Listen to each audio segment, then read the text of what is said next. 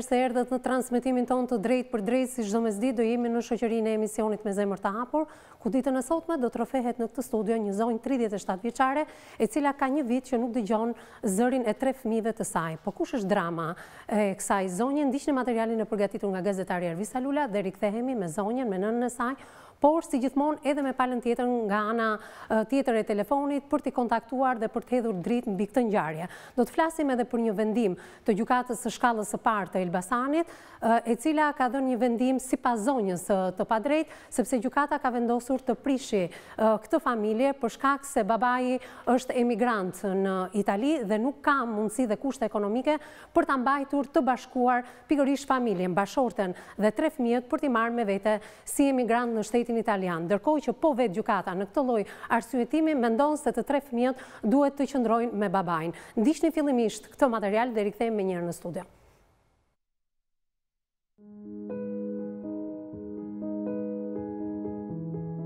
Historia e Rezarta Dragotit është historia e shumë grave dhe e vajzave, të cilat u martuan duke ju nënshtruar vullnetit të tjerëve.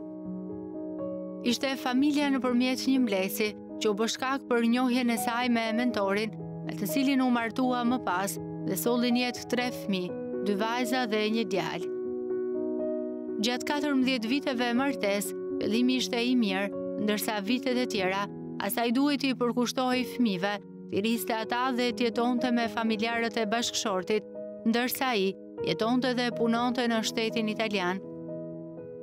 Sipas të njohurve, ai bashkëjetonte në Itali me një shtetase të huaj dhe nuk pranonte që ta merrte bashkëshorten dhe fëmijët me vete. Debati i fundit mes tyre u bë në shtëpinë e nënës së saj. Ai mori fëmijët dhe më pas dorëzoi në gjykatë pa dinë për divorc. Gjykata ja la në kujdestari 2 vajza të atit, ndërsa djalin Rezartës. Megjithatë, të 3 fëmijët ende jetojnë me gjyshërit, pasi babai vazhdon jetën në Itali, ndërsa me nënën shihen vetëm në zyrën e përmbarimit. Rezarta kërkon të jetojë së bashku me fëmijët e saj dhe të kujdeset për ta, ashtu sikur se bëjnë të gjitha nënat.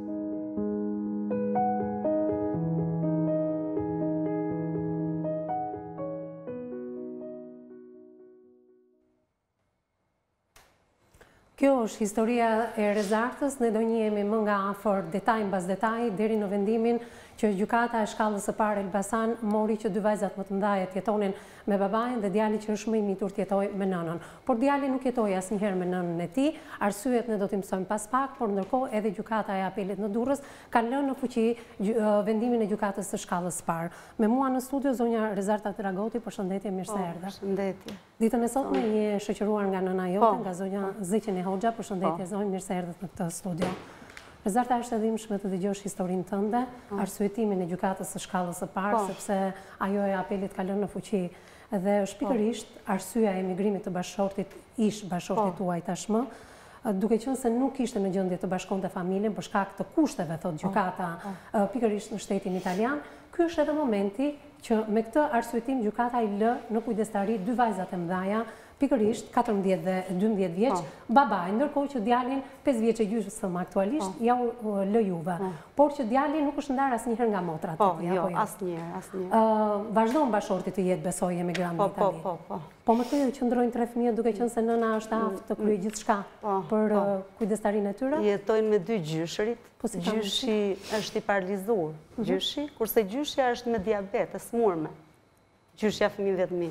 Po edhe sikur ti je në gjendje të mirë fizike, ajo mi mban fëmijët duhet të rinin me ty. Ajo mi mban, ajo i largona unë, një katë me rru fëmijët jashtë zakonisht.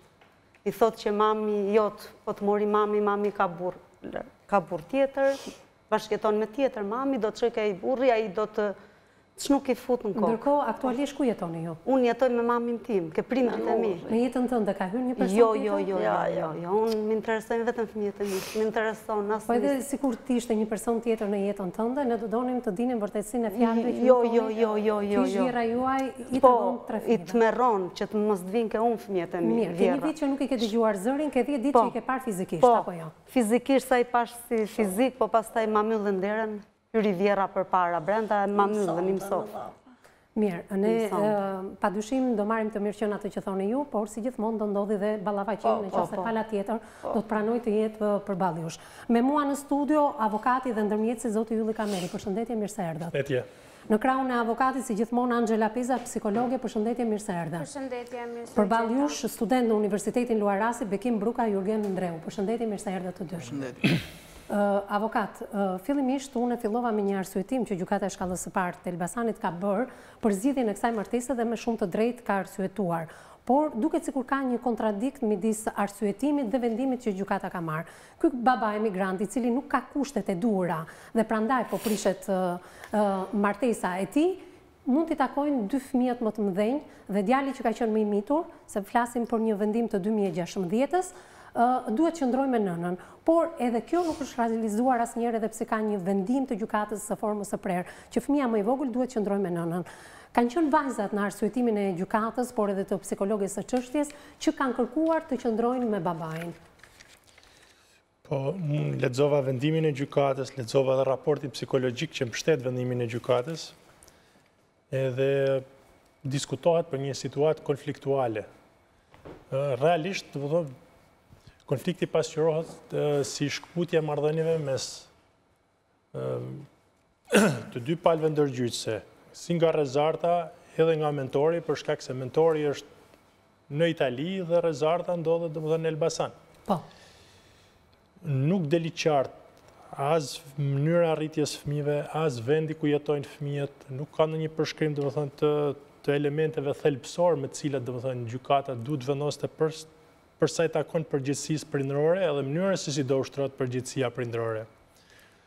Besoj që fëmijët janë trajtuar si një objekt prone edhe ndofta në këtë formë, domethënë është edhe diskutimi këtu sot.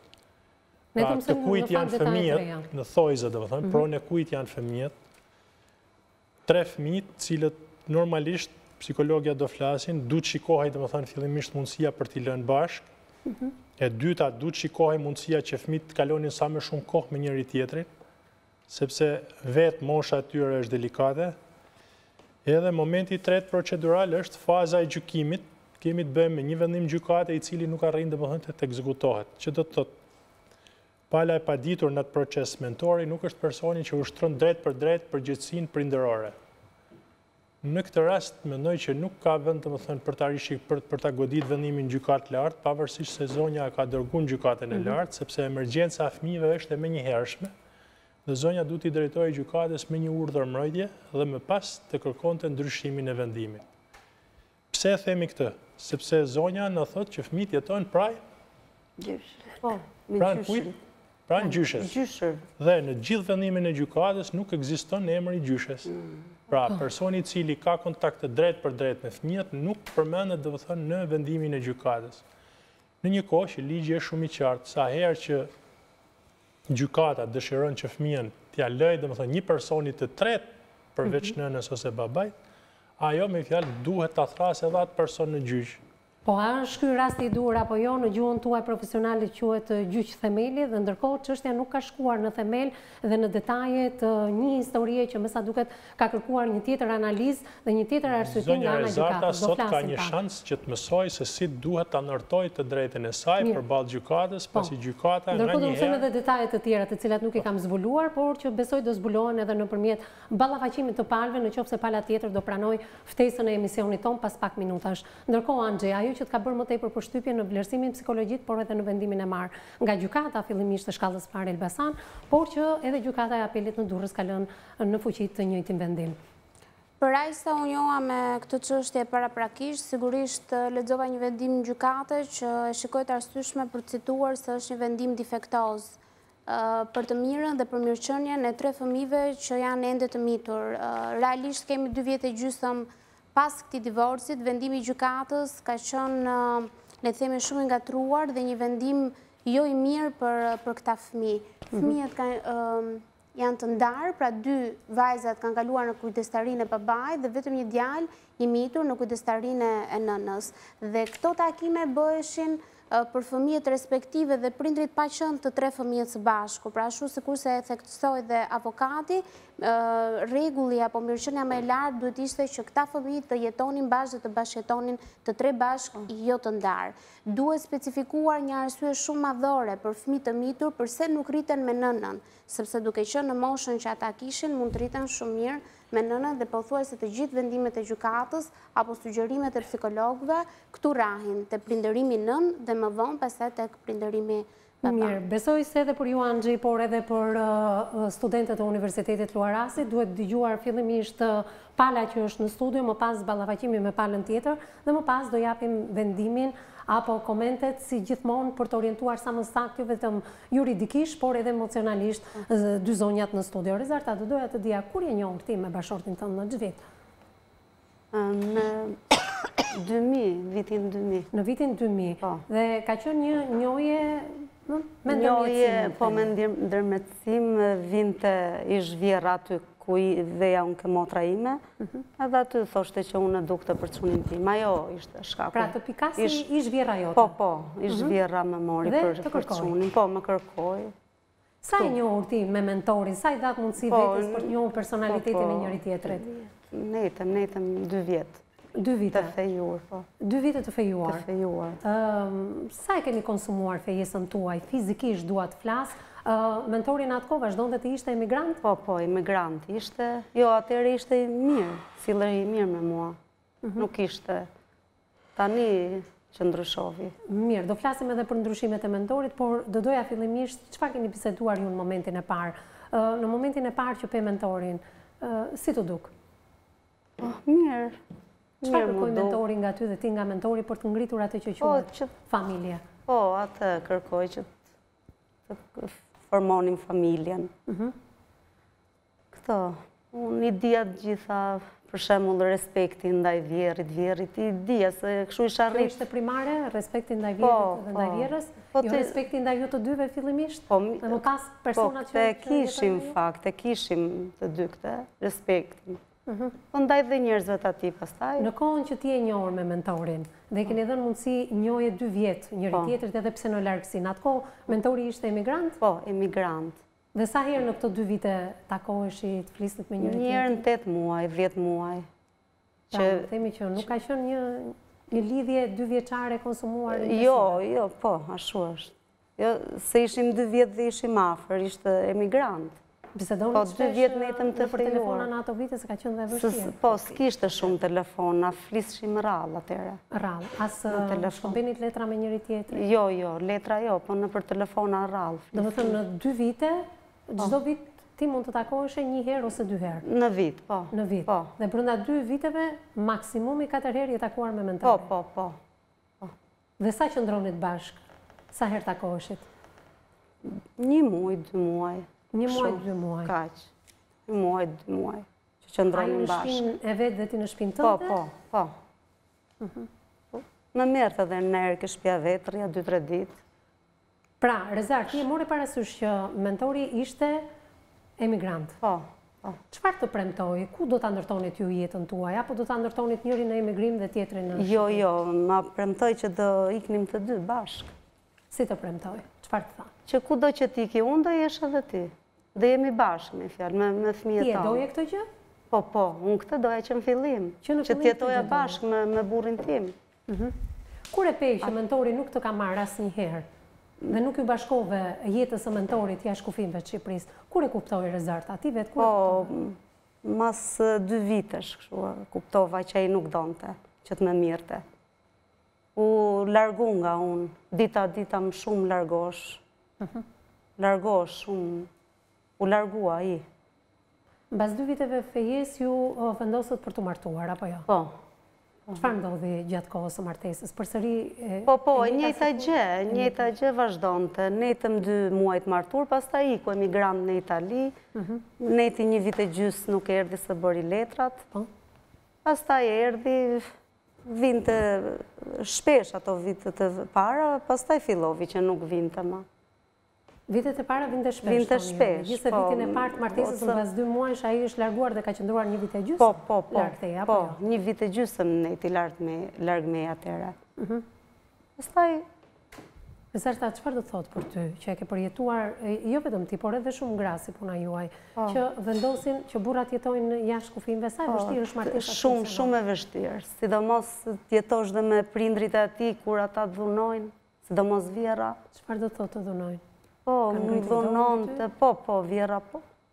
Nuk donte që unë të punoj, nuk unë ngopte me punët e mia, dhe pse i boja të gjitha.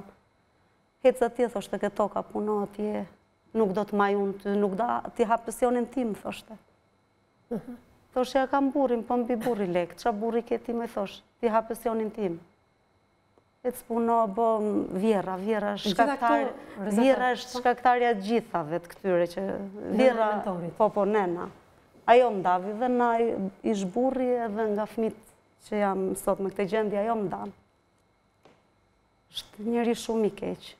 Edhe pse kam dash tamam si nënën time atë grua, nuk ma din të fare se ç'a boja unë për atë. Në këto situata, mentori sa ishte prezent, a njihej ai me situatat në cilat nuk ndodhe fizikisht, por që mund t'i mësonte nëpërmjet teje ose nënës së tij? Po, nuk i mësonte, se telefonat ishin vetëm vjeri kishte telefon në atë kohë.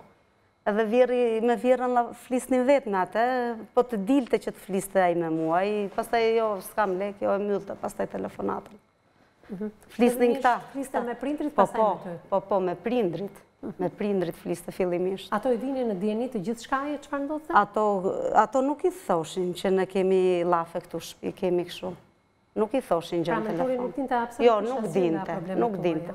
Po kur vinte pastaj që i thoshja unë, a i thoshte mu, mos ja verveshin atyre ti, ata ashu janë, nuk më mbronte, nuk... Kur filloj i thoshja më nda veç, i thoshja më nda veç paktën, tri me fëmijët e mi, më nda na vjera, na vjeri. Jetoj me fëmijët e mi. Pra i ke dhënë dhe këto alternativë? Po, jo, nuk të ndaj unë të tha, unë nuk i ndaj pleqë për ty, tha. Pse kush je ti, tha, ndaj unë pleqë për ty. Nuk të ndaj veç, thoshte. Po, të ardhurat ekonomike besoj se ishin pakta, pensioni pleqëve, a i pak silti që e ne. Mentori silte të ardhura? Pak fare, nuk e kishte shumë problem. Se kishte nenën që i thoshte, rriti se ke nenën gjallë ti, thoshte. I thoshte Ema, rri, i këti t'ke që nena, i ke bari njëmë, se bari në thatë këtu e ke. Vjera, ish vjera, jo mi ka bët gjitha. Qëfar të thoshte kjo shpreje, se nuk arrim të kuptoj? Kjo shpreje do më thënë që i këti shiko jetën tate, ne. Lere këte këtu, se kjo ish mirë, këtu i rritë fmit, neve nga bërë në smet. Të shikon të jetën e ti në që aspekt? Në këte aspekt që ti këte me femra tjera. Me grua tjetër atje. Dhe nëziste pikërisht në najti? Po, nëziste. Ke kuptuar që ndoshta i mund të kishte një jetë të dyfisht në shtetin? Po, e kuptova. Si e kuptova se vinte shumë rrallë kur u njoh me atë tjetrën. Njerë në vit vinte në Shqipëri. Pra, bashketonte me dikë tjetër? Po, bashketonte. Po, ka dhe sot, jam merë në telefon. Po, kam bashketon. Po, me atë femër që ka pas që në fillim të deri tani. Vazhdon. Kam vlan atje. Ka familje tjetër, ka fëmijë? Po, kështu thonë dhe për fëmijën që ka, po unë nuk e di një. Shemi qartë për fëmijë, po bashketon. Këto nuk e mundur t'i vërtetosh dot, po i thua në këtë studio, po i ke të pa vërtetuar, që se jeton me dikë tjetër dhe ka fëmijë me dikë tjetër. Po, mi kanë thënë njerëzit e mi, se kam gocat e gjajës, çunat e gjajës gjithë atje. Ata janë interesuar? Kam vlan tim, po, kam vlan, vlaj me atë, me atë jeton të ma përpara. I thoshte vlaj ke motrën time në këte, a i thoshte e ngataron të situatën. Kam përpun, thoshte, e mashtron të. Nuk e di, ishte shumë dinak, shumë njëri u keq. Kur i the stop kësaj martesa? Në qoftë se mund të quhet e tillë. Po, sipas dëshmisë që ti po. Ja, të ditë që më la aty ke mami. Si të la? Më flit pak për. Më la aty. Ishim për vizitë ke prindrit e mi, bashkë me burrin edhe me fëmijët. Edhe aty kërkova, të lutëm, thash më merr dhe mua me vete, me fëmijët. Boll, kam 14 vjetë që jetoj këtu, unë nuk erdha jetoj këtu me prindrit e tu, erdha për ty. Me merr dhe mua, thash, me fëmijët, vim dhe ne i mujt pak, nuk kam mundësi, thoshte. Se jetoj me çuna, nuk paguj do të qerana, ne këte. Pra, ti nuk e shkuar asnjëherë në Itali? Jo, Njëtën që bën, punën që bën, të ardhurat që siguron, me kë jetonte? Jo, nuk kam qenë asnjëherë. Qoftë as për një vizitë? Jo, as për vizitë, as për gjë. As këtu nuk më çonte për vizitë, as si gjë nuk bënte për mua. U largu shumë nga unë. U largua shumë? Shumë uftof. Po, 7-8 vjet, po. 7-8 vite që? Po, që u largu uftof shumë nga unë. E kisha gocën e 2 tunë 8 muajsh atëre. Helenën, e kisha 8 muajsh kur u largu nga unë. U largu shumë unë për hatërin e fëmijëve, thoshe, se mendoja këtë të ndahem, të drejtojmë gjykatës. Po për hatër fëmijëve doja, kisha këtë parandjenjën që do mi ndaj gjykata, thoshe fëmijët. Vetëm për ata fëmijë jetoja atje. Nuk doja t'i ndaja. Nuk doja t'i ndaja? Po, nuk doja t'i ndaja fëmijët e mi. Kam kalu shumë strese këto 3 vite. Shumë mangët, shumë këqia. Si e priti vetë mentori në kërkesën tënde për të divorcuar? Nuk e kishte problem fare. A të kishte pritur me sa duket? Po, e kishte pritur, si kur e donte këte. E donte? Po, e donte. E donte se nuk erdi aty që të më kërkonte, më thoshte, hajde bashkojmi, hajde bëjmë një, apo bëjmë këte, apo bëjmë atë. Jo, fare. Në fakt, gjyqin e shkallës, u bë ma i egër. Seansa parë bëhet gjithmonë seancë pajtimi. Po. Ka marrë pjesë mentori në seancën? Po, mori. Mori, tha, do ndahem, tha. Ishte i gatshëm? Po, ishte shumë i gatshëm. Kush ishte në arsye që i kërkoi gjyqtarja apo gjyqtarja e çështjes? Gjyqtarja i kërkoi po, tha pse të ndash, tha merre me vete, i tha në fakt të gjyqtarja, merre me vete. Se gruan ti e ke për grua, nuk e ke, do kalosh jetën ke fëmijët me atë. O, tha jo, nuk e marrë, tha, unë nuk ka mundësi, tha, ta marrë atë atje. Ajo e donë të këte, nuk ka mundësi, tha, ta marrë, me vetë, tha, në Itali. Nuk donë të me fjallë. Po mirë, arsye, çfarë kishte pa kënaqësi mentori për kundrejteje? Nuk kishte asnjë gjë. Në gjyqin e pajtimit është dhënë një arsye.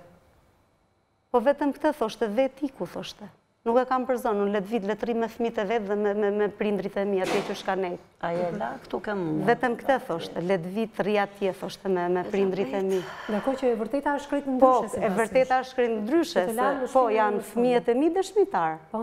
A i më la aty mu, mi mori fëmijët e 3, djalin e vogël e kam pas 2 vjeç e gjysëm, për e kam pas në gjoks atër më atë kohë. Ma hoqi na gjoksi fëmijën e vogël.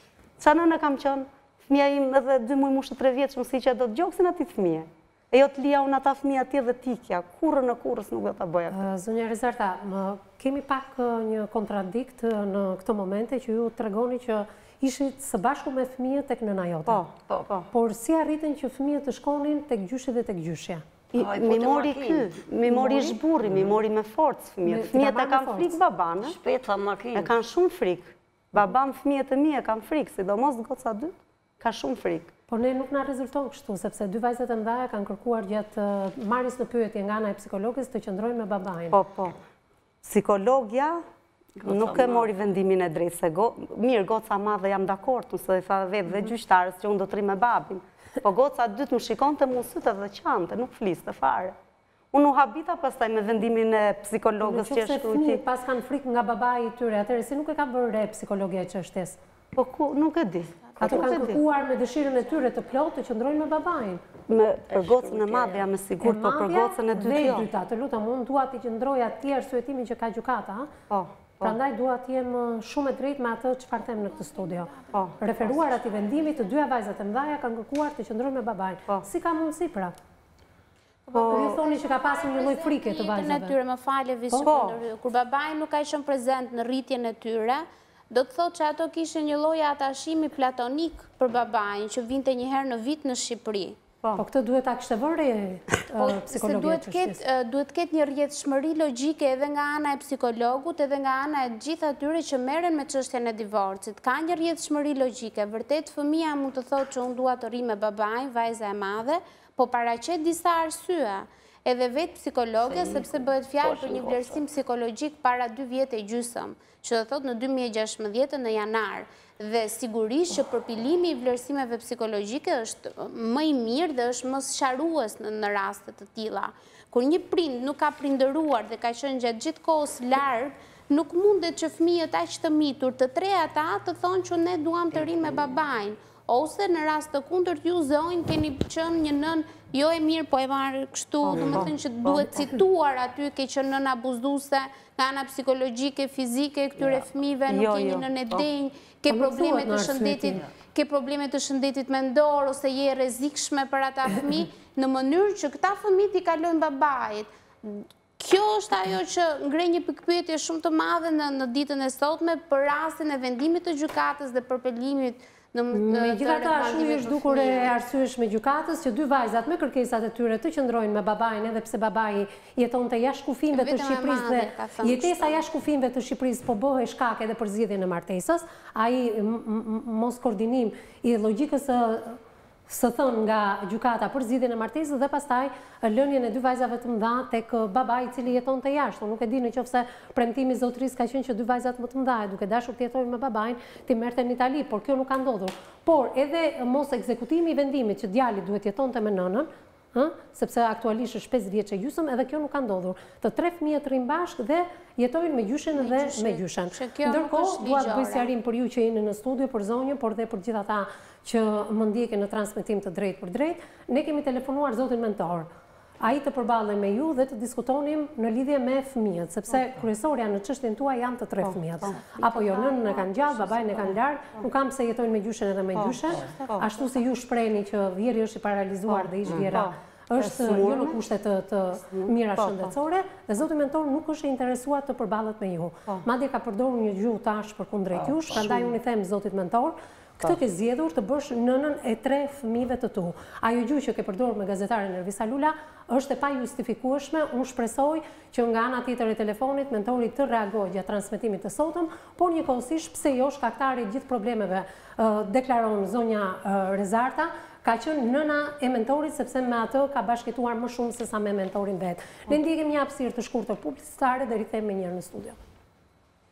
Miqtë mi, jemi rikthyer përsëri në transmetim të drejt për drejt në studion e emisionit tonë. Vazhdojmë bashkëbisedimin me zonjën Rezarta, me sa duket avokati zoti Ylli Kameri po bën pyetjet e fundit në lidhje me çështjen, por që janë përgjigjet të cilat duhet i marrin edhe teleshikuesit. Rezarta, flasim pak për procesin gjyqësor, për atë të shkallës parë, por dhe për atë të apelit. Folëm dhe diskutuam që vetë gjykata ka vendosur të bëjë zgjedhjen e martesës se ju jetonit në largësi. Dhe mentori nuk kishte kushtet e duhura, e kam lexuar vetë në vendimin e gjykatës, do ta themi edhe pak çaste më vonë, që të merrte gruan dhe fëmijët për të jetuar në Itali. Por kjo gjykatë ka vendosur që dy vajzat më të mëdha me pëlqimin e tyre, por që ju thoni dy vajzat më të mëdha kanë frikë nga babai, kanë vendosur për të jetuar me babain dhe djali për të jetuar me ty. Por djali asnjëherë nuk jetoi me ty. Jo, asnjëherë. Edhe në këto momente që flasim, ende nuk është ekzekutuar ky vendim. Akoma jo. Po, për mbarusi për këtë të fëmijë. Për mbarusi nuk e ka bërë punën e vet siç duhet. Mi rallonte takimet. Për mbarusi mi rallonte takimet çdo gjë deri këtu që ka ardhur. Por çfarë arsye ndodhte? Rallimi i takimeve. Nuk e di pse. Nuk të jepte asnjë lloj shpjegimi për mbaruesin si ç'është? Më thoshte që dosja jote është e vështirë, Rezarta, Pse ishte e vështirë? Është shumë e vështirë, thoshte dosja jote. Nuk unë po e le aty, thoshte ndonjëherë vetëm se mos realizohet ndonjë gjë, thoshte. Shko aty ke shtëpia tako fëmijët, thoshte. Unë ke shtëpia shkoj aty takoj fëmijët, po s'm linin tjerët.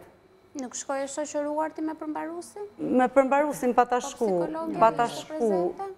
2 herë me përmbarusin. Po psikologja ishte prezente? Jo, psikologja nuk ishte asnjëherë prezente. Psikologja duhet të jetë prezente Jo, nuk erdhi. Që bëhet ekzekutimi i vendimit të gjykatës. Është një nga rregullat. Në rast të kundërt, prindi kujdestar babai duhet i marrë fëmijët të vijë dhe të takoni ju në zyrat përmbarimore e Elbasan. Kështu realizohet takimi në pranimin e një psikologu. Babai nuk i sillte fëmijët. Njëherë mi ka sjellur halla me burrin e vet. Ai binte sa. Nuk ka se si t'i sjelli babai, se babai a jeton jashtë. Po, ishte jashtë. Po pra, si do t'i sjelli babai? Po pra, mi sillte halla me burrin dhe vjerra. Jo, asnjë gjë fare, ishte dhe vjerra aty. Nëse nuk ka patur prokuror, kur kam hyrë aty në dhomë ke zyra përmbaruesit do takimin, në qoftë se pala, halla e fëmijëve nuk ka patur prokuror nga babai që duhet të vijë dhe të sjellë te zyrat përmbarimore, takimi nuk realizohet. Po, takimi u realizu, edhe ata kanë hedhur firmat aty, burri hallës, ish vjera, halla. Nga 2016 dhe sot që flasim, sa heri ke takuar fëmijët ti? Unë i kam takuar, këtë ta them, një 7 herë. Si pas asaj Në gjithë të afat kohë, vetëm një 7 herë mund të kemë takuar. Pikërisht me vajzat? Me vajzat kam folu këte, hajdi ke mami juj, mami ju do, mami ju nuk ju kam lënë asnjëherë. Hajdi jetojmë bashkë me mamin, mami jetoj aty ke daja, hajdi dhe ndërtojmë jetën aq bukur të katër. Kush është më i vështirë nga të 3 fëmijët? Më e vështirë është e madhja. Vajza e madhe që është 17 vjeçë. Po. Pse është më e vështirë? Më e vështirë është për këtë arsye, se kur isha unë atje, vjera mamante gocën e madhe, për arsye që mu të më thoshte ikë punoti, se ta maj unë gocën. Edhe aty ma largonte mu kjo. Edhe kur ishte e vogël goca 3 vjeçë, kështu i thoshte që mos i thirr asaj mamje, se unë po të ngjova që i thret mamje asaj, e ke keq punën me mu, thriti roza, thoshte, thriti nemër. Që e vogël, pra që e vogël është mësuar që vajza e madhe të largohet të prishkë në ty. Po, vjera, ish vjera. Janë kaq problematikë se vajza e madhe? Jo, janë shumë të lidhur mas meje. E them këtë gjë sepse është bërë një vlerësim psikologjik drejtuar zyrës përmbarimore dhe flitet që edhe djali ka shumë probleme. Po, i ka tani problemet. Më parë nuk i ka Jo, vetëm goca madhe pak, them 30%. Ndërkohë ju keni paditur penalisht edhe për braktisje të fëmijëve bashkëshortin tuaj. Deri në ç'pikë kemi arritur në këtë padi penali që ke ngritur përkundrejt? Asnjë fare. Asnjë nuk është bërë nga prokuroria. Nga prokuroria absolutisht asgjë. Po, asnjë. Kam shku atje edhe nuk s'du t'ja din fare për problemin tim. Veti ke lënë fëmijët, më tha ajo. Veti ke lënë fëmijët, ta shumë kush do me përgjithësi për ata fëmijë? Fëmija ime i vogël në delë në rrugë ma shtyp makina, kush do me përgjithësi për atë fëmijë? Mirë, do doja të dija të lidheshe me zyrën përmbarimore dhe përmbaruesi i çështjes është Albert Cani. Zoti Albert Cani nuk ka pranuar ftesën e emisionit me zemër të hapur për të treguar punën që ka bërë. Ai është një përmbarues shtetëror që paguhet me taksat e shqiptarëve dhe thjesht deri ku ka arritur, në ç'pikë ka arritur, pse nuk ekzekutohet e do në rrugë zyrtare, të paktën siç është shprehur për gazetarin Evis Ahmeti, zoti Albert Cani, kërkesën e emisionit tonë dhe jo të dalin në një studio televizive dhe të flasi përballë pikërisht jush, zonja Rezarta, se përse nuk e ka ekzekutuar vendimin dhe ku është ngërçi që të gjithë së bashku të bëjmë më të mirën për sa i përket 3 fëmijëve. Mirë, zonja Rezarta, ajo që më ka bërë më tepër përshtypje gjatë hapësirës publicitare është interesimi yt për vajzat. Ti interesohesh vazhdimisht në shkollë? Shumë. Vajzat mësojnë, thua ti? Mësojnë, janë shumë mirë me mësimet. Po kjo është vlerë e shtuar edhe për personat që kujdesen ndaj vajzave të tua? Po. Apo jo, Vjera? Po. Kërkesa e babait? Babai e bën gjithë. Në më thënë... Babai fëmijëve të mi, ai ja kërkon këtë mentorit nuk ja mohon këtë gjë? Po, nuk ja mohon, ja kërkon këtë që... Kërkesa e llogarisë mentorit edhe pse larg ndaj vajzave është e lartë? Mësoni sa më shumë, po. Këtë e kishte edhe kur isha unë atje. Edhe kur isha unë gruaja atje, ja thoshte këtë që mësoni sa më shumë, këtë e kishte. Po, nuk ja mohoj dot këtë. Mirë, unë do doja të kaloja fjalën tek në qoftë se s'ke diçka tjetër për të shtuar. Në fakt, gjatë procesit të gjykatës ju thoni që janë kërkuar dëshmitar për të vërtetuar që mentori ka jetuar jashtë. Që jeton jashtë, po. Kryeplaku të ka sjellë vërtetimin që ky banor jeton jashtë kufimeve të Shqipërisë, ndërkohë që ka kërkuar edhe dëshmitar gjykata. Kanë ardhur dëshmitar? Dëshmitar i kam kërku, nuk të vim do dëshmitar, më kanë thënë. Nuk të vim do të atje dëshmitar. Dëshmitar të fshatit banor nuk kanë mbritur? Nuk erdhën dot. Kurse vërtetimin nga kryeplaku e mora. Vërtetimin e kryeplakut nga gjykata? Vërtetimi i kryeplakut? Jo, ja kam mësuar prokurorisë vërtetimin e kryeplakut, këta nuk e morën për parasysh. Prokuroria. Mirë, unë do doja të lidhesha edhe pse ka kundërshtuar zoti mentor pak çaste më parë për gazetarin Evis Ahmeti, mbasi numri i ish-burrit tënd nuk na del. Nuk funksionon në këto momente, por tek e fundit drejt për drejt ne duhet flasim me mentorin. Apo jo, ai është sjell ashpër, por kundrejt një fjalori jo të përshtatshëm për ju. Kështu është shprehur të paktën tek gazetari Evis Ahmeti dhe për qenë fair me të gjithë palët duhet të telefonojmë zotin mentor, le ta thot live drejt për drejt se çfarë ka për thënë pikërisht përkundrejt nënës së 3 fëmijëve të tij. Thash edhe një herë, shpresoj të ketë reflektuar. Ai ka zgjedhur që Rezarta Dragoti të jetë nëna e 3 fëmijëve dhe jo të flasim me gjuhën që ka përdorur gjatë telefonatës me gazetaren. Presim pak çaste, të lidhemi drejt për drejt me mentorin. Përmbaruesi e kërkon në rrugë zyrtare kërkesën tonë. Është një punë e përditshme përmbaruesit.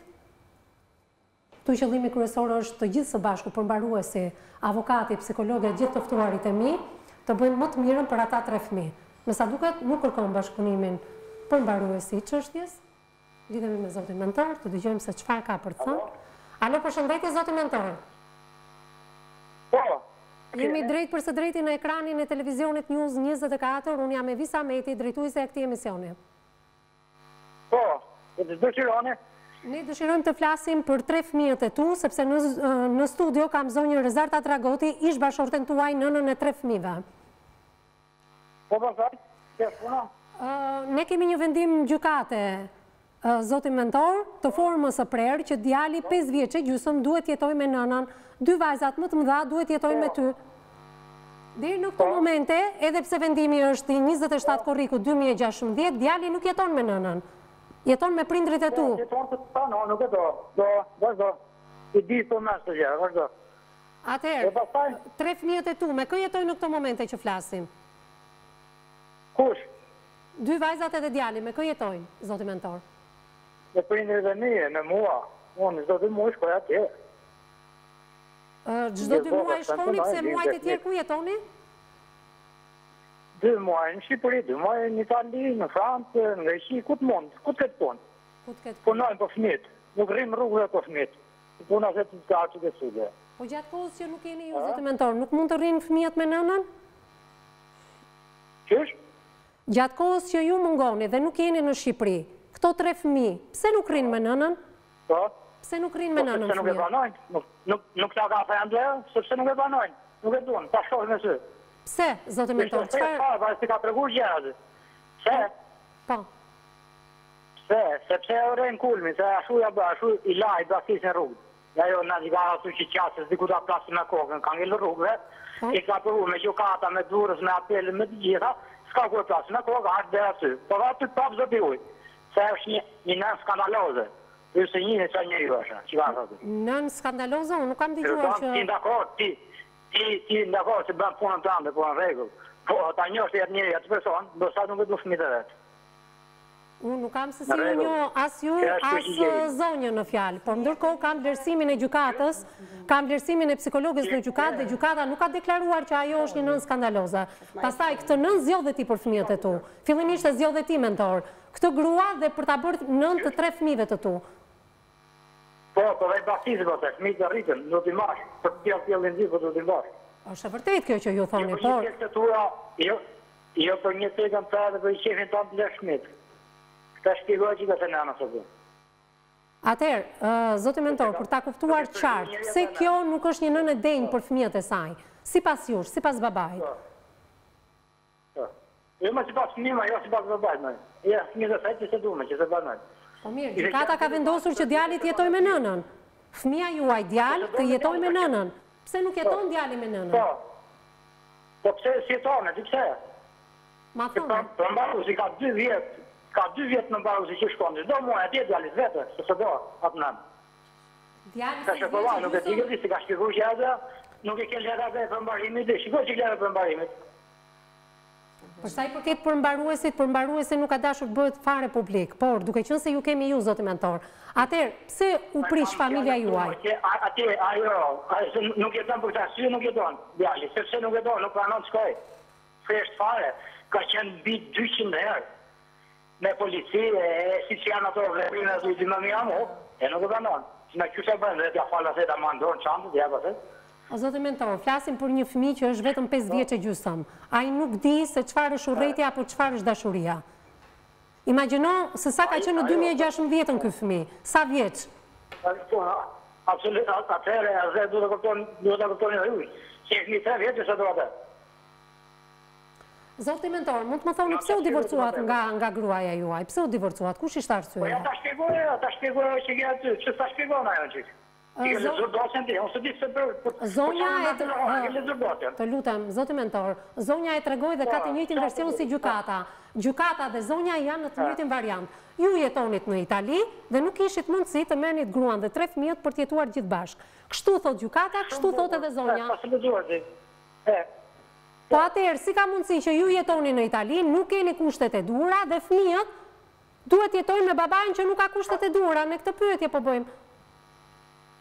Nuk kanë kushte të dua fëmijët. Shtu thot gjykata, po i divorcojmë çiftin në fjalë, sepse zotëria nuk ka kushtet e duhura në Itali për të marrë gruan dhe 3 fëmijët. Pa atëre, po kjo gjykatë ka lënë në kujdestari 2 vajzat e mëdhaja. Ju nuk keni kushte. Ju jetoni në Itali, nuk jetoni në Shqipëri. Vajzat nuk duhet jetojnë me gjyshrit. Nëna është gjallë, duhet jetojnë me nënën.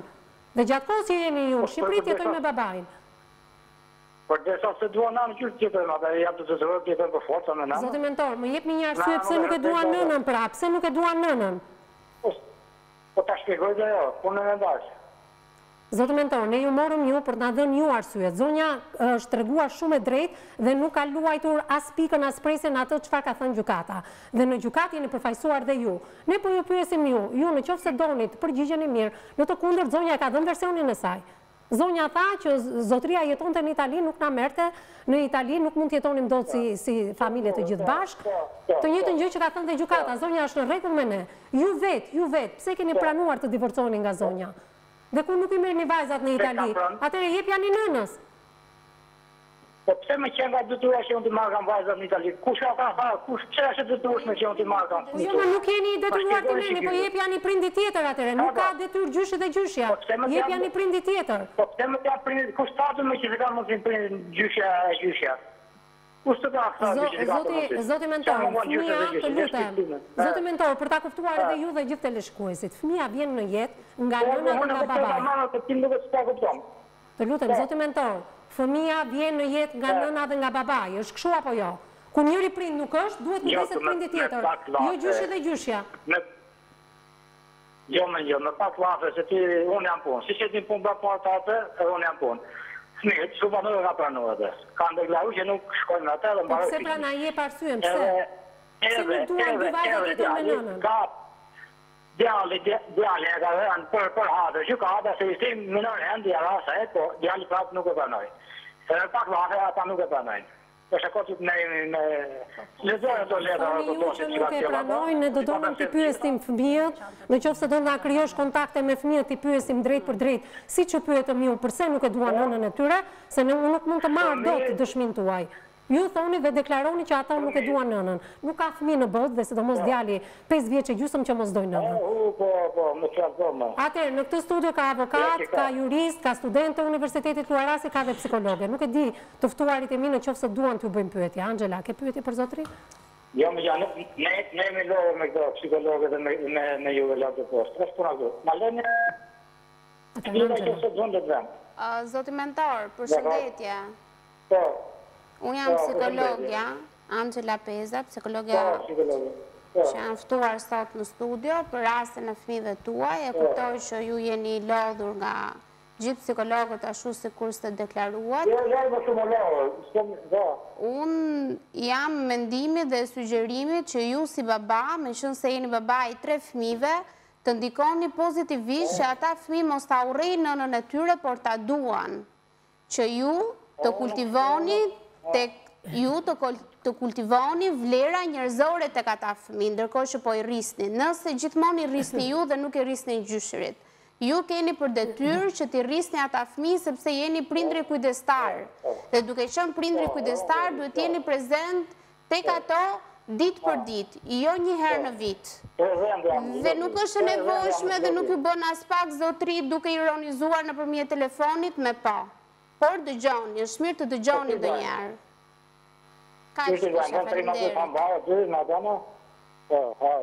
Atëherë është edhe avokat ke pyetje për t'i drejtuar? Jo, një pyetje thjesht. Është avokati zoti Ylli Kameri ka një pyetje të thjesht, avokat, ngri zërin për dëgjuar mentorin. Të lutem. Çfarë mund të kontribosh për ta përmirësuar këtë situatë? Mentor, na dëgjon? Po, dëgjoj. Çfarë mund të kontribosh për ta përmirësuar këtë situatë? Për ta sqaruar më mirë domethënë këtë situatë. Po. Çfarë mund të kontribojmë për këtë situatë? Po, çfarë mund të bësh domethënë personalisht? Personalisht shumë, ajo është një dëshirë e mirë, që mos mund të bëhej dot atje.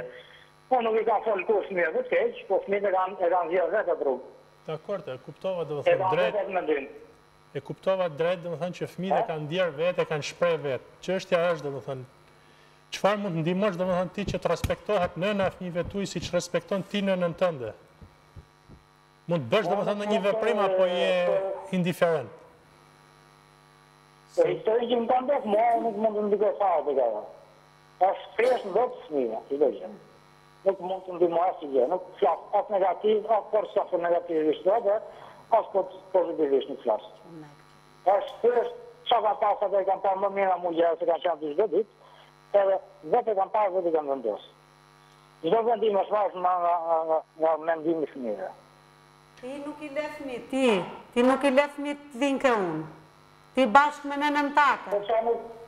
Ti nuk i le fëmijët, që është para 10 ditëve ti takoja fëmijët mi futi i brenda, nuk mi la fëmijët flisja me fëmijët e mi. Futi nëna jote brenda, më dun. Jam shumë e sigur që më dun po të kam të frikë. Zoti mentor. Jam shumë e sigur që më dun fëmijët e mi, të tre më duan, po kam frikë. Zoti mentor. Pyetje direkte. Unë nuk kam bërë asë gjë që të kem turë, po unë po kërkoj vetëm fëmijët e mi. Nuk kam bërë asë gjë të keqë. Me motrën tate dhe me burrin e motrës tate. Se ti nuk e di fare se qa mund t'i boja i burri motrës tate asaj gocës tate. Ti nuk i ke fare në vend. Se di fare se qa bëhet. Megjithatë duket që s'ka një respekt të ndërcjellët as nga zoti mentor për kundrejt Rezartës, por as Rezarta për kundrejt mentorit. Jemi në një orar që kanë mbaruar edhe shkollat, mund të ndiqemi dhe nga fëmijët, prandaj tregoni pak më respekt dhe më kujdes ndaj njëri tjetrit, po avokat. Zoti mentor, juve ju dëgjojnë fëmijët? Zoti mentor, po ju flet avokati. Po. Ju dëgjojnë fjalën, janë të bindur ndaj jush? Po, më dëgjojnë. Po, i dëgjojnë. Fëmijët i dëgjojnë. Pyetja është, nëse ju jepni urdhër fëmijëve që të takojnë nënën e tyre? Ja, nuk jap, urdhër nuk mund t'jap. Nuk i. Në nuk jam as komandante, as president që ta urdhër. Po mirë, mendoni... Jam më të gjuha mua. Jam më të gjuha nga mua, vile, se nuk janë as për urdhër, as për... Po më të gjojnë, asë më të gjojnë. Mentor, bëhet fjalë për fëmijët tuaj. Më dëshirë të rrë. Po, e kam fa, si doni dhe doni. Nga më si asë doni, po, dhe që në të shkoni, takoni. Po nuk e gjuhë më burë, nuk e gjuhë, në hea urejnë aga, jo... Po është problemi, dhe më thënë që kemi një nën që ju thoni që ka shku 200 herë me polica dhe me përmarus për të taku fëmijët e vetë. Nuk nëllë fenomeni, dhe më thënë që t'jep një urdhër një herë ju dhe të shkojnë, një herë t'i takojnë pa përmarus edhe pa policë, dhe më thënë fëmijët e saj. Jo, ajo ka pas qëllimet të tjera, ti mire ke, ajo ka pas qëllimet të tjera në parë. Kurse sot hati se t'ka vë plas në kokë. Ashti sot këtu në studio nuk i ka ato qëllime, po flasë të më thënë për sot, për nesër, për pas nesër, kur nuk i ka ato qëllime. Ajo ka pas program tjetër, që fëmijëve orejnë kulmit. Nuk hëri me, s'ka me mundësi e shërë që përmbaran vëgjë, mundot kështujme. Ka ta fëmijë ka vërur mendimin e vetë. Mirë, pyetja ime kishte qëllimin që... Kisha qëllim që me qenë se gjykata ju ka dhenë përgjegjësinë prindërore, ta ushtronit përgjegjësinë prindërore duke urdhëruar fëmijët që ta takojnë nënën. Të doja dhe më thënë ta kisha një po nga ana juaj. Qa të kishe? Po. Të kisha një urdhër për fëmijët që ta takojnë nënën e vetë. Pra ushtro përgjegjësinë tënde si prind për kundrejt fëmijëve për takuar nënën. Mund ta ushtroni përgjegjësinë tuaj si prindër? Si prind, mund ta ushtrosh? Dhe të shkoj nana, bile shkoni dhe ju përdeshe, po pata në ka fillë shkoni dhe ju. Ja, jemi munduar të lidhemi edhe me babajnë tënë, në qofë se në ndihmon me numrat e telefonit për të biseduar edhe me vajzat e tua, nuk e di nga studentët e universitetit, po. Jurgen? Doja të pyesja zotin mentor, si ka mundësi që si prind që është, nuk bën një përpjekje sa më të vogël për fëmijët që qëndroj sa më afër, sepse ai vetë është në emigrim, ndërsa fëmijët ndodhen këtu. Për momentin janë të braktisur dhe nuk është lëshuar asnjë urdhër nga gjykata për... Pra fëmijët aktualisht nuk rrinë me asnjërin prind, thot Jurgen Dreu, është student në Universitetin Luarasi, a bën përpjekje për qëndruar, zoti mentor ti pranë fëmijëve, mos largosh më. Para 20 ditëve isha pa fëmijë, ti zemë, nuk e di si ka treguar ajo. Për para 20 ditëve ke qëndruar tek fëmijët, por ke kaq kohë që nuk je pranë tyre, ke 20 ditë që nuk je pranë tyre. Fëmijët të duan çdo ditë, mentor, këtë ta dish. E duan çdo ditë, por kur do punoj tani të fëmijët në dizën, ti punon? Jo, dakord, unë jam dakord me ju, por gjatë kohës që ju nuk jeni, le të qëndrojnë me nënën, me prindin tjetër. Atëherë, zoti mentor, unë jam dakord që ju të shkoni dhe të punoni jashtë kufimve, por kur ju nuk jeni, është prindi tjetër. Pse duhet rritë me gjyshe dhe me gjyshe? Po nuk e du pra të shkojnë të tjetër. Mirë, atëherë mos e mbyll telefonin, unë falenderoj për gjitha sqarimet e dura, na jepni një numër kontakti të vajzës së madhe, sepse jemi në dieni që vajza madhe ka numrin e telefonit të saj dhe më pas do t'jemi ne që do t'a pyesim, ndoshta jo në mënyrë të drejt për drejt, por stafi i emisionit të marri në pyetje vajzën se përse nuk dëshiron të takoj nënën. Do ndjekim një hapësirë të shkurtë publicitare, do rikthehemi në pjesën e tretë dhe të fundit, flasin të gjithë panelistët. Se mi jemi rikthyer përsëri në transmetim të drejt për drejt gjatë lajmit të fundit dhe hapësirës publicitare. Avokati ka dhënë këshillat e duhura pikërisht tek personazhja jon tek Rezarta Dragoti, por tashmë për gjithë ata që na ndjekin se ky është funksioni i emisionit me zemër të hapur, që qytetarët i drejtojnë gjykatave, i drejtojnë institucioneve, por dhe ata qytetarë që nuk kanë guximin dhe kurajen të vinë në këtë studio të mësojnë në mënyrë të drejtë për drejtë nga ju avokat. Po, fillimisht fjala për ju, çfarë duhet bëj Rezarta në këto momente në pozicionin ku është, se s'ka ligj në botë që mund të ndalojë një nën për të kryer apo një prind mund të themi edhe babain në këtë rast për takuar fëmijët. Atëherë ne, nga sa duket do të thënë situata, zoti mentor i cili ishte i pranishëm nëpërmjet telefonatës, nuk është personi i cili përgjithësinë prindërore e ushtron në funksion të drejtave të nënës. Pra, ai ka vendosur me mendjen e vet që 3 fëmijët e tij të bashkohen dhe të jetojnë te nëna e tij dhe zonja Rezarta mesër e braktisur, të duket fajtore, të duket e njollosur, ndoshta kjo është krenari mashkullore. Besoj dhe më thënë pamje të parë, pasi zoti mentor ka mundësi dhe nga intelekti, nga mënyra se si e shtroj dhe më thënë problemin, ose mënyra se si refuzote, aje kishte intelektin për t'i gjetë procedurat, edhe për t'u tregu bashkëpunus njëkohësisht me nënën e fëmijës, cilën nuk e ka asgjë më tepër se sa nëna e fëmijëve. Unë e kuptoj mentorin që është emigrant, jeta emigrantit është jetë e vështirë, para se të ketë takimin me fëmijët, ai ka dhe më thënë problemet e strehimit, ushqimit, jetesës, të kursimit, jetesës me shokët, duhet ruhesh dhe më thënë nga pronari, nga shokët, nga një mjedis dhe më thënë i cili nuk njifet edhe, pavarësisht se ka 10-15 vjetë dhe më thënë Itali, duket dhe më thënë që ka kriju një standart jetese, edhe i përshtatet ati standart jetese. Normalisht Rezarta është e braktisur nga forcat e policisë, është e braktisur nga përmarruesi, cilët dhe më thënë janë 2 personat dhe cilët janë të pare dhe më thënë në rjesht, është e braktisur nga personat e afërt dhe në mëtej dhe më thënë është e braktisur edhe në mbrojtjen ligjore që i bën problemit saj. Zonja Rezarta duhet tregohet e vendosur përballë përmarruesit i cili ka çështje në dorë, sepse është ky person i cili duhet ta komandojë çështjen, duhet ta urdhërojë dhe më thënë personin që ka përgjegjësi prindërore që të përmbushë vendimin e gjykatës, dhe në rast se fëmijët nuk dëshirojnë që të takojnë nënën e tyre, përmbaruesi duhet ta relatojë këtë çështje në gjykatë, sepse nuk po i zbatohet një vendim i cili ka në dorë të ardhmen e shumë personave, ka në dorë marrëdhëniet e shumë personave, ka në dorë një konflikt për të menaxhuar një konflikt në të ardhmen të shumë personave. Pse e themi domethënë këtë?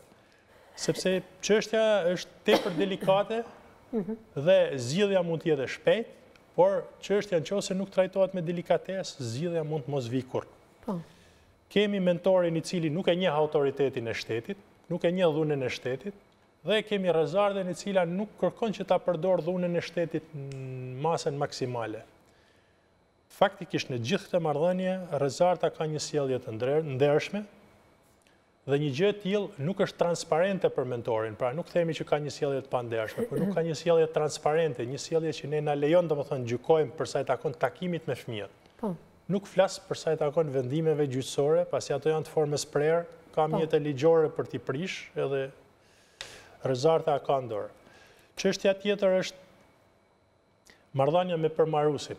Rezarta duhet të ketë një gjë parasysh që edhe avokati i saj duhet ta ketë një gjë parasysh që duhet i drejtohet pavarësisht në këtë fazë duhet t'i drejtohet në rast se i mohohet takimi i ardhshëm ose 2 takimet e ardhshme rezartës, t'i drejtohet gjykatës kushtetuese me njëherë për shkeljen e një procesi të rregullt dhe të ndershëm.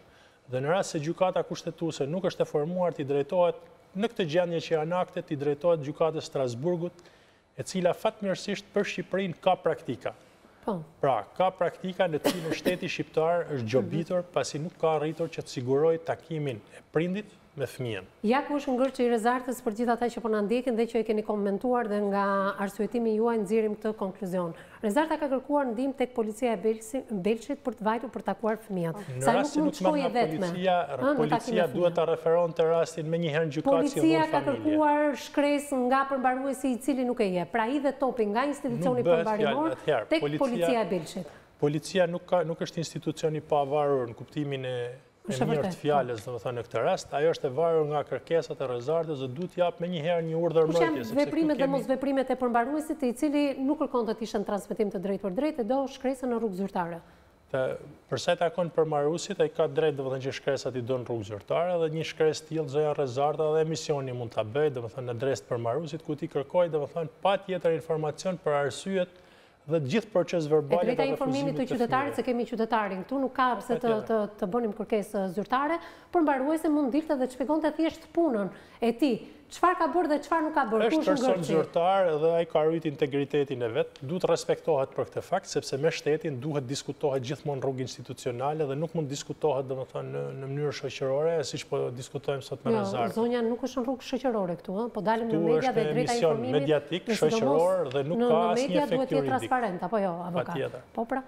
Por për sa i takon transparencës, përmbaruesi ka drejtë që të fotokopjojë dosjen edhe të japë informacion për takimet ose për mos takimet. Atëherë edhe në mendime për përmbaruesin do ta japim të njëanshëm në rastin konkret sepse përmbaruesi nuk del nga ana tjetër me veprimet apo mos veprimet. Nëse do kishte shpjeguar punën e tij, çfarë ka bërë deri në këtë moment ta lëm përmbaruesin sepse ai zgjidh mjetet e tij për të ruajtur integritetin e vet në punën e tij profesionale.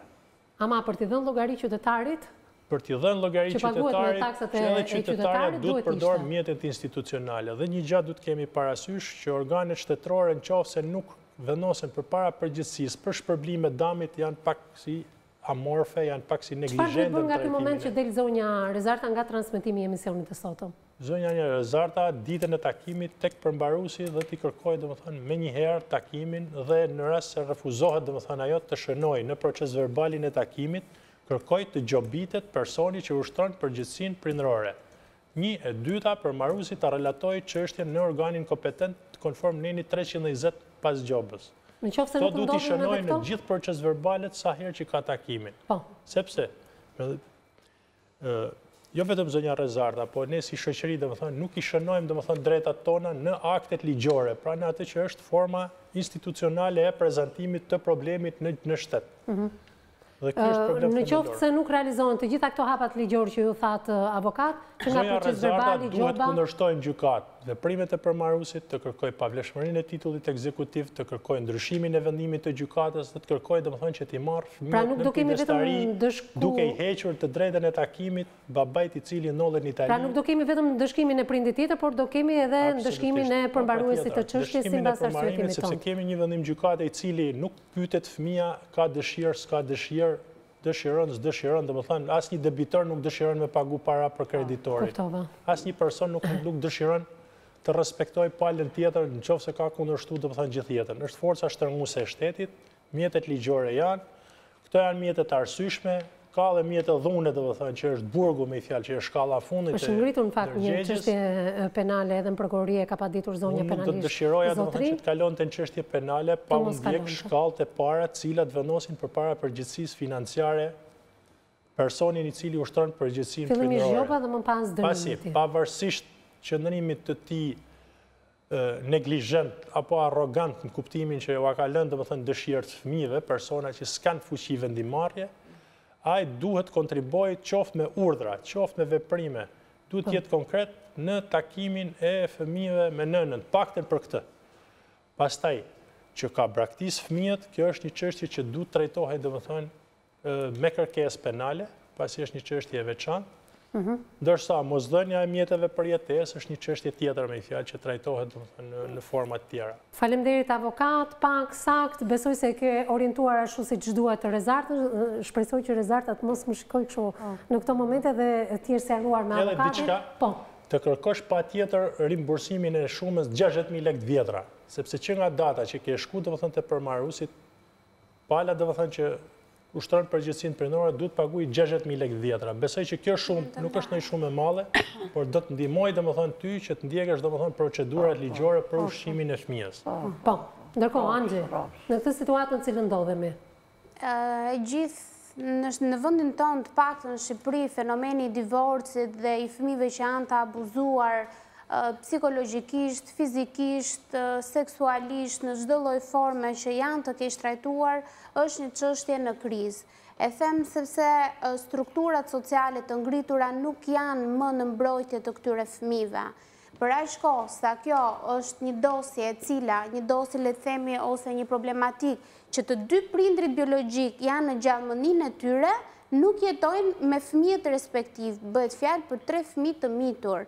Akoma më shumë që kanë qenë para 2 vjetë e gjysmë nuk jetojnë as me babain biologjik dhe as me nënën biologjike. Fëmijët u vendosën që t'i lihen një babai që nuk kishte prindëruar me ta dhe ka qenë gjatë gjithë kohës në largësi. Nëse ka qenë ky një vendim i drejtë, atëherë ku është babai që t'i rrisi këta fëmijë? Kush përkujdeset për fëmijë kaq të vegjël dhe për një djalë që është vetëm 5 vjeç? Një gjyshe e cila ka nevojë për kujdes për vete, një gjysh i cili ka nevojë për kujdesin e tij për vete, a ka nevojë këta fëmijë që të kenë një asistencë psikologjike, meqense janë fëmijë post divorci në një moshë kaq të vogël? Pra të gjitha këto janë hallkat e institucioneve sociale që i vinë në ndihmë këtyre fëmijëve. Ne diskutuam sot shumë edhe për zyrat përmbarimore. Unë bëj thirrje që zyrave përmbarimore në Elbasan asnjë lloj takimi pa prezencën e specialistit psikolog. Jeni ju ata që rekuetoni psikologun në takime të tilla. Takimet nuk bëhen në kushtet e shtëpisë, por bëhet në kushtet e zyrave institucionale me urdhrin e një përmbaruesi. Në mungesë të prindrit kujdestar, sigurisht që merret masa e gjobës kundrejt atij që nuk sjell dhe nuk zbaton vendimin e gjykatës. Sipas përvojës time, të gjithë ata specialistë që ndodhen në rrugë zyrtare, zyrat përmbarimore e Elbasan, ashtu sikurse në Tiranë dhe në të gjithë vendin e Shqipërisë, ne jemi aty vetëm për të bërë prezent dhe për të ekzekutuar vendimin e gjykatës, vetëm për atë punë jemi. Nuk jemi për të thënë si e mendoj unë apo si e mendon dikush tjetër. Faleminderit Anxhe për të kaluar tek Bekimi dhe më pas tek Jurgeni. Bekim. Në fakt, ndryshe nga emisionet e tjera, faji sot është më shumë institucional, po ish-shpërndar. Është shumë ish-shpërndar se sa i përqendruar në një pikë, sepse kemi të bëjmë me fajt vendim në gabim vendimin e gjykatës, kemi të bëjmë edhe me mos ekzekutimin e vendimit nga ana e përmbaruesve dhe e fundit është ajo arroganca që e dëgjuam edhe vetë nëpërmjet telefonatës nga ish-bashkëshorti. Ndoshta përmbaruesi kishte për detyrë qytetare dhe jo ligjore për të na dhënë llogari jo për veprimet e tij, por për veprimet e zyrës që ai përfaqëson. Nga ana tjetër, për mua gjithmonë ata persona të cilët kanë mbjellur urrëtie ndaj tek fëmijët ndaj nënës së tyre, për mua ata gjithmonë kanë qenë, siç thot një shkrimtar francez, ku foma të ardhur me leng të jetë. Kam dhe një mesazh të përgjithshëm siç e jap gjithmonë në këtë emision në këto për të thënë se pse situata në Shqipëri me drejtsinë është e tillë. Në këto 106 vite shtet shqiptar, klasa drejtuese e këtij vendi gjithmonë kur ka thënë sundimi i ligjit nuk ka nënkuptuar të drejtat e qytetarëve dhe drejtësi për qytetarët, por ka nënkuptuar stabilitet të rendit ekzistues, që do të thotë mbrojtjen e klasës drejtuese nga populli dhe jo anësia ata. Faleminderit Bekim. Ndërkohë Jurgen, fjalia e fundit? Po, si fillim do t'i kërkoja zonjës që t'i drejtoj më mirë paditësit, në qoftë se ai do të bënte diçka për fëmijët e tij. Ta gjej rrugën e komunikimit thua Jurgen? Edhe me zonjën, por edhe me fëmijët e tij. Është më mirë një ndërmjetësim në të tilla raste? Sigurisht do ishte më mirë. Plus që edhe zonja duhet i drejtohet edhe një herë përmbaruesit, sepse duhet ekzekutojë si duhet vendimin e gjykatës. Duhet si fillim që t'i kthej zonjës dëmshpërblimin nga shpërblimi që jep për fëmijët nga prindi. Sepse sa do pak që t'jenë ato shumë në një muaj, do të beshin shumë për 3 vite që janë. Unë falenderoj Jurgen, falenderoj gjithë ftuarit e mi për prezencën në këtë studio, për para se të falenderoj zonjën Zeqine dhe Rezarta. Rezarta, fjala fundit, drejtuar kujt nga kjo studio? Kërkoj nga përmbarimi të marrë fëmijën tim. Të marrësh fëmijën tënë dhe të ekzekutosh edhe vendimet për vajzat. Vajzat mund vazhdojnë që ndrojnë me babaj, por ti duhet i takosh. Se thua të marrë fëmijën tim, pra me vendim gjykatës ti ke vetëm fëmijën e vogël. Po, me vendimin e gjykatës. Të marrësh djalin, por të realizohen unë i doja të 3 fëmijët, po mirë se më ndavi gjykata. Duhet i drejtohesh gjykatës për këtë gjë. Për këtë gjë. Po, që ti marrësh të 3 fëmijët e mi. Sepse ndoshta gjendja ka ndryshuar në bazë të vendimit që ka marrë formë të prerë, ndoshta situata është krejt ndryshe aktualisht, por duhet i drejtohesh vetëm gjykatës për të marrë të 3 fëmijët. Por si fillim të ekzekutojmë këtë vendim që kemi. Faleminderit Rezar, faleminderit zonja Zeqine, faleminderit dhe gjithë ju që na keni ndjekur drejt për së drejti në ekranin e televizionit News 24. Vazhdoni na shkruani në faqen tonë të Facebookut, jepni mendimet dhe opinionet tuaja në lidhje me temën e ditës, ndërkohë bëni dhe denoncimet tuaja për të kthyer pjesë e kësaj studioje. Të gjithë ju që nuk keni pasur mundësi të na ndiqni drejt për së drejti, na ndiqni edhe në kanalin tonë në YouTube News 24 Albania, aty klikoni tek emisioni me zemër të hapur dhe gjeni të përditësuar çdo puntat të këtij emisioni. Ndërkohë na gjeni dhe në agjencinë e lajmeve Balkan Web. Bashkë ndahemi këtu për të ritakuar nesër në mesditë.